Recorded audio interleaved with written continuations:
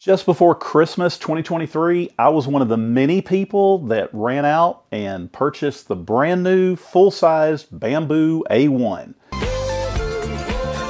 Well, actually, I helped a close friend get one, but I did get to put it together and I got to put it through its paces and I got to use it quite a few times. And as an A1 Mini owner who absolutely loves my A1 Mini, I really wasn't surprised that the full-size A1, it's an incredible machine. Well, fast forward a few months, and I think it's safe to say that probably every single 3D printer owner in the entire world is aware of what happened in February with the Bambu A1 printer. We don't talk about recall. No. I think what really made the recall kind of bad was all the videos and blogs and posts trolling us all and claiming things like how every single A1 was going to burn down your house or something along those lines. Well, the truth was actually a lot more tame than that, and it didn't really take a lot of digging to find out what was going on. According to Bambu's website, the problem actually only affected less than 0.1% of machines that had the issue with the power cord. And that's not 1%, that's 0.1%, making it about 1 in 1,000 machines. And that's less than the chance of being in a fatal car crash on any given day. Yeah, I looked it up. Nerd alert. Well, no, knowing the percentages doesn't make the problem any better, especially for those that it affected. It shouldn't really have happened at all, but realistically, we all know mistakes get made. I do find it refreshing that Bambu took it upon themselves to buy back every single machine, no matter where it was sold, for any reason, if you were worried in any way. And for everyone else, well, they put out fixes and even offered to replace the electrical systems, which includes the heat bed and more. Well, if you want to see it straight from Bambu, I'll have the link to their website in the description below. So that brings us to now. With the recall gone, the A1's back in stock everywhere. And I've been seriously considering getting one of these A1s. I think it's really past time that I get rid of some of my older machines, mainly due to constant problems and slow speeds. So replacing them with a faster machine that prints great nearly every single time, well, that just makes sense. Before I could do that though, one of the guys at Bambu that I've talked to in the past, he reached out to me, excited about this new channel and wanted to know if I wanted to give the A1 a try. Just because they sent it to me, never fear, I double checked. I was told, again, that they've never asked a reviewer to say or include anything in a review, and well, that's the only way I would do this anyway.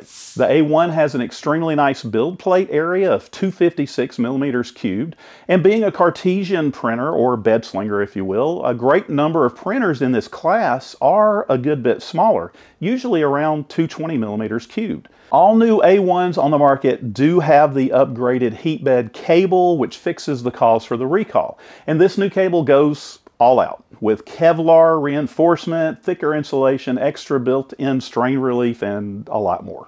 I know that the PEI build plates aren't the favorite of a lot of people, but the textured PEI build plate that comes with the A1, I really like it. Very similar to what I have on my A1 Mini.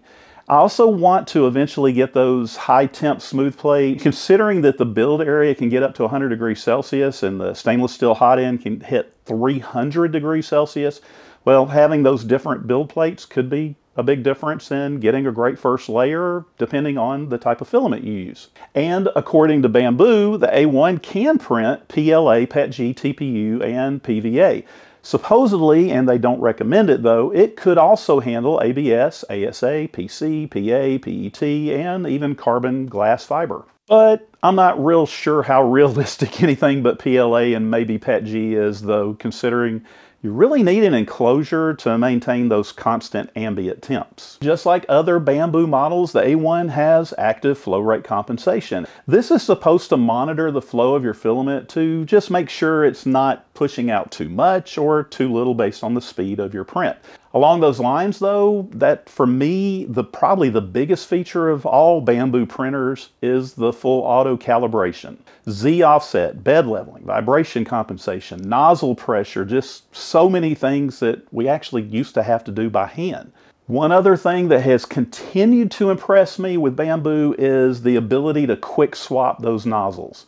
No more heating it up to temp, dealing with different sizes of nozzles on different machines, using those dumb little wrenches that barely fit. Yeah, I'm over all of that. Now, I know that compared to the price of those cheap brass nozzles, well, the Bambu nozzles are really kind of pricey. 10 to 15 bucks is way more expensive than a quarter, but for a hardened or stainless steel hot end and nozzle that'll last a lot longer than that brass one, well, it's really worth it.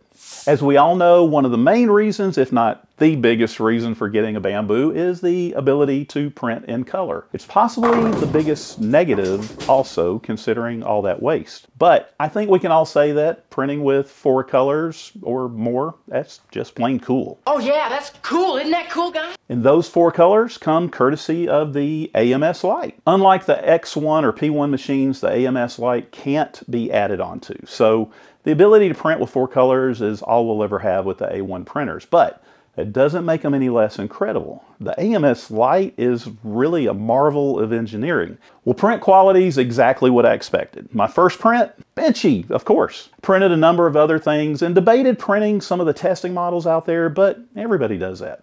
What I don't see a lot of, for testing at least, are print-in-place dragons and fidgets and things that are more real world.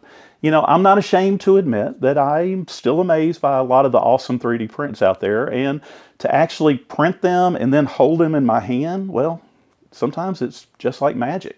Gears, fidgets, print-in-place models, they all just lift right off the build plate and work. With other machines, it would take at least a couple test prints before I got one that didn't break when I tried to move it. And by the way, I'm going to have links in the description to everything I show in the video, so if you see something you like, go for it. Since nothing in this world is perfect, we know the A1, just like any 3D printer, is going to have a few issues.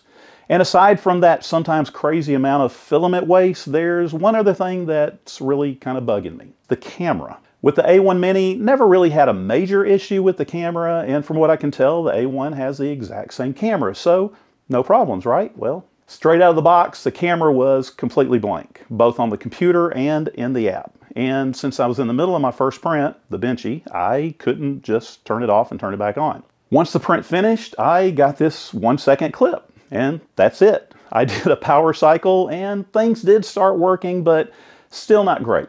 A quick online search found that this is actually a very widespread problem. And that A1 I helped get my friend at Christmas time, well, he still has issue with the camera on just about every single print. Oh, that's not good. Well, my personal preference of setting up the A1 and the Mini is to turn it sideways.